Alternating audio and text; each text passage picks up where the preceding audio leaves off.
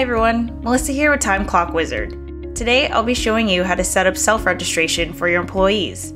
This way they can register to use your time clock on their own. On the left side of your dashboard, click on Settings to open your system settings.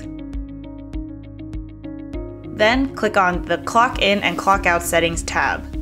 The second option will say, would you like your employees to set up their own profiles? Select Yes, I will give my employees the company's URL subdomain so that they can self-register. Next, you'll need to set a 4-digit PIN that your employees will need to enter when they self-register. When you're finished, scroll down and click Save to save your system settings. Now, when you log out of your dashboard to go back to the login screen,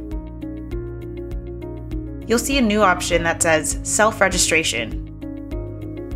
Any new employees can now click on Self-Registration, enter the 4-digit PIN, and then click Done. The self-registration window will pop up where a new employee can enter their account information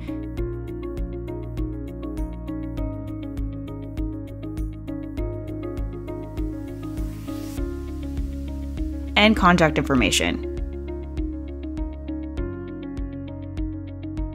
When finished, click Register.